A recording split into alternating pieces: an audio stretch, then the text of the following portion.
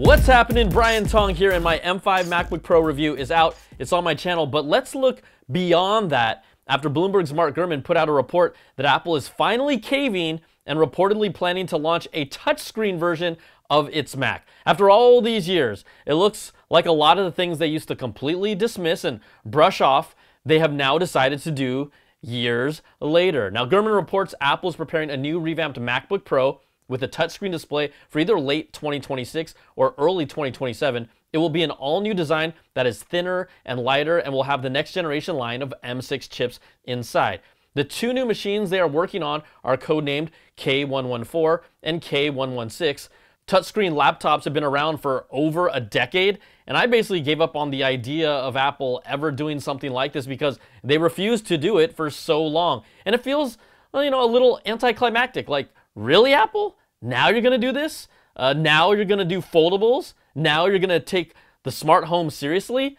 Are we going to see an Apple smart ring in 5 years? Because that's how we're tracking right now, for reals. Now, Gurman reports the new laptops will feature OLED displays for the very first time in an Apple laptop. The iPhones and iPad Pros use OLED displays currently, and the iPad Pro uses a tandem OLED display for better brightness. You'll get the deepest black levels, vivid colors, and no halo effect on these new displays, and the new OLED tech will also allow the new MacBook Pros to be thinner in size. You'll still get a trackpad and full keyboard like you expect, and you better, so you have the option to use either the touch display or the keyboard and trackpad. Now, I've always been a fan of a touchscreen laptop for surfing the web, scrolling around, going through photos, just the basic stuff, nothing crazy, maybe a little pinch and zoom, and sometimes I will still accidentally touch a screen that's not a touchscreen. I know I'm not the only one. You do it too. Now, even if you hate the idea of getting fingerprints on screen, I'm pretty sure that your screen is already pretty messy looking right now, like, ugh. Now, one of the things Apple has planned is to develop a reinforced hinge and screen hardware to prevent the display from bouncing back or moving when touched, like pretty much most PCs do. That would be a welcome improvement. The revamped MacBook Pro will also be getting rid of the big notch on top for the camera system, and it will be replaced by a hole punch design instead. The report says it will work similarly to the dynamic island on the iPhone. Now, the new 14-inch and 16-inch M6 MacBook Pros are likely to cost a few $100s more than the current models. The current 14-inch MacBook Pro starts at $1,999, and then the 16-inch starts at $2,499. Now, Gurman says Apple is not actively developing any other touchscreen Macs, and will wait and see how the market reacts to their touchscreen MacBook Pro. We know Apple has flirted with bringing some level of touch to a MacBook Pro with a touch bar back in 2016 that I personally did not like, without any haptics, and I honestly kind of despised it because there were times where, yeah, it might have looked a little cooler, but it made functions and things to do a lot harder. You have to take an extra step sometimes, so I was not a fan of it. Apple has been resistant to potentially cannibalizing the sales of iPads for years by bringing a touchscreen to the Mac. That's why we haven't seen it for so long. But you know what Apple also wants? Actual sales. They know what works when it comes to the iPad, and it will be interesting to see what type of touchscreen features they will bring to the Mac. Like, how extensive will they go? You've got to imagine it will be its own thing, but it's not an original idea, and it sheds light on the fact that Apple will try to bring original ideas to platforms that have existed for 5 to 10 years before deciding to enter them.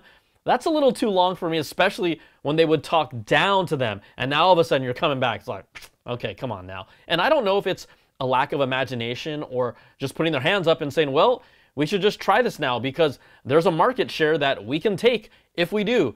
It kind of feels like to me that it's being guided more by business decisions now than being guided by an innovation vision if they enter the space a whole lot earlier. And again, I've said this before, Apple is still innovative, but the bold ideas and the products we used to see just haven't happened in a long time, and they just aren't as innovative anymore as they used to be. It feels like we are in the era of, hey, we're doing our own version of this after others have been doing it for 5 to 10 years, and it's going to be better because you like our ecosystem and our design is better.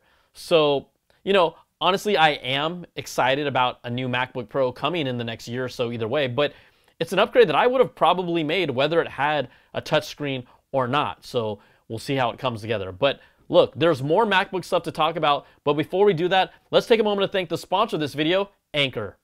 You've got to check this out, the Anker Prime DL7400 docking station. The Anker Prime DL7400 chip supports up to 3 displays at once, with one display running at 8K and 60Hz, and the other 2 displays running at up to 4K at 60Hz. This is compatible with most laptops and monitor devices on the market. Now I have it here connected with my M1 Max MacBook Pro and 2 Asus displays. And pretty much any display with an HDMI or DisplayPort connection works, even with an adapter. Now you're going to get fast charging and data transfer via the USB-C ports on here. There are 3 on the front and then 1 USB-C port on the back where I connect my laptop. If used individually without any other devices plugged into any of the USB-C ports, the back delivers up to 140 watts, so that would be for charging my laptop here. Using one of the front USB-C ports delivers up to 100 watts.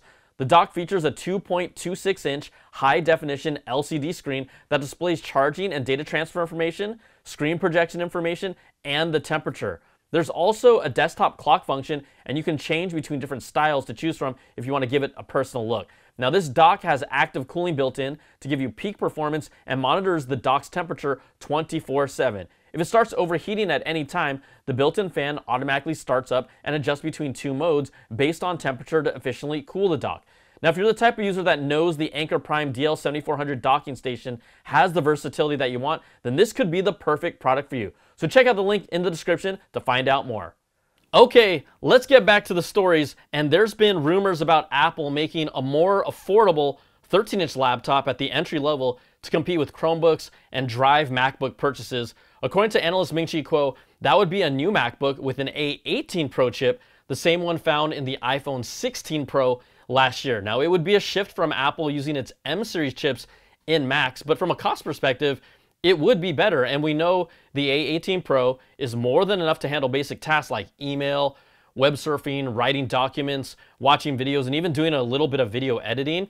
Like, just for some reference, even though the A18 Pro chip is about 40% slower than the current M4 chip that is out in some products, its multi-core score performance is nearly identical to the M1 chip in a 2020 MacBook Air and even outperforms it in graphics. So why not do that, right? Use the parts in the supply chain for viable products that you can sell at a lower price point. I mean, this is what Tim Cook has been doing with the iPhone line and the iPad lineup for years. This would be a very basic entry-level home user or student geared type of laptop. It makes sense with how Apple has been doing business in the past. And the A18 Pro, look, we know it does not support Thunderbolt, so it would likely just use USB-C ports, which is fine.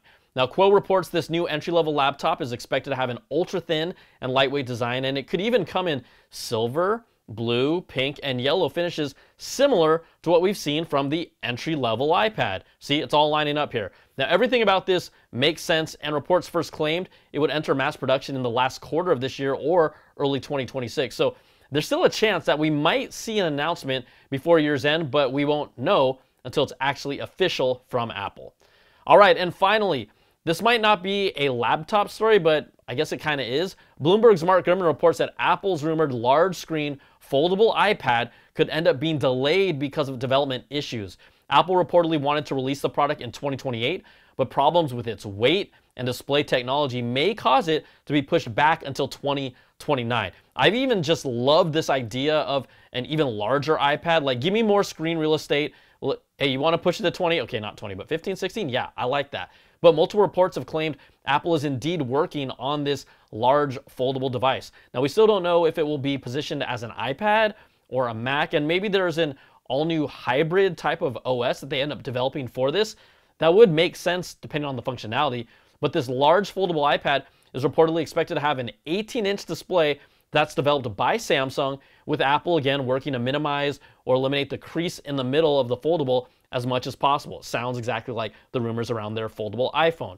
Now, we haven't seen too many large format foldable OLED displays, and none from Apple. The report says when the iPad is folded, it will look like a Mac with an aluminum shell and no exterior display, and then when it's open, it will be similar in size to the 13-inch MacBook Air without a physical keyboard. Prototypes reportedly weigh around 3.5 pounds, making it a lot heavier than the current iPad Pro models.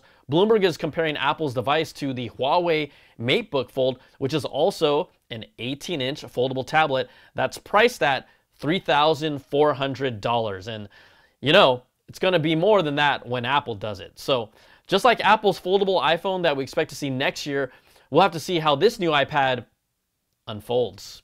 And you're gonna like and subscribe to this channel after that one, aren't you? All right, that's gonna do it for this video. If you like what you see, give me that thumbs up, subs up, and hit that notification bell, ding, to get all my latest videos when they drop. And if you want more of that Apple goodness, you can check out my weekly AppleBits XL audio podcast with the latest stories and special guests. Plus, you can support all my content with an ad-free version of the podcast, early access to my content, and exclusive content at patreon.com/BrianTong. So thanks so much for watching, and we'll see you on the next video. Peace and love.